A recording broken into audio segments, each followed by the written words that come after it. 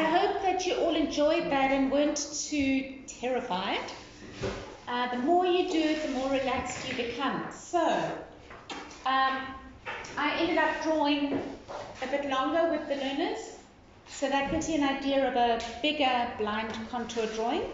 You can kind of get the idea that it's a figure, but you still can't quite see what you're looking at. So we're gathering these lines together.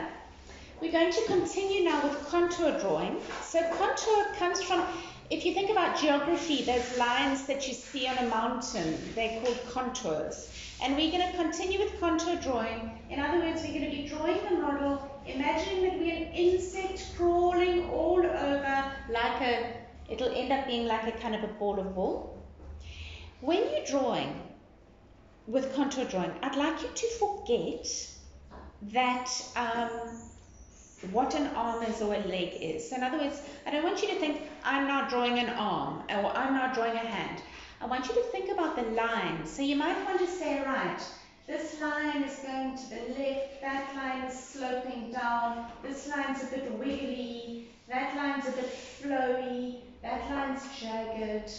Okay, so in other words, all you're doing is following this line round and about without actually saying, I'm drawing a hand. And you can cross over from the hand, up, across the body, down, come back again. Okay, so I'm going to suggest that you use for this one the large white piece of paper and an A3 pencil. And this time you're going to be looking at your paper, but you're going to be looking at the paper for 70% of the time. Sorry, absolutely wrong. You're going to be looking at the model for 70% of the time and your paper for 30% of the time. Okay, and this is a very good rule for any kind of drawing. When you are drawing anybody, you are looking 70% of the time there and 30% at your paper. Why? Because then you make sure that you are drawing what you actually see and you're not drawing what you think you see or making it up. The trick this time is, well, James has moved his position. Thank you, James. So you're going to have something different. But you are going to stay with one continuous line, okay? And the idea again is that this time I'm looking at James and I'm not going to be looking too much, only 30%. And as you can see, I'm not taking my pencil off the paper at all, but I'm still working towards one line likeness if possible.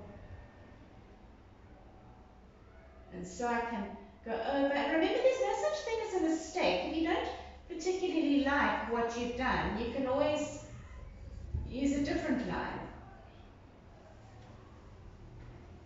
And so I'm going to just attempt to keep it on the paper.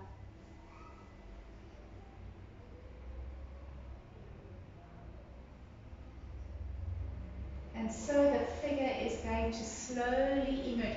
And even if you think that you've finished with the face, remember later you can always come back to it and give it some texture, as long as you stay with one particular line.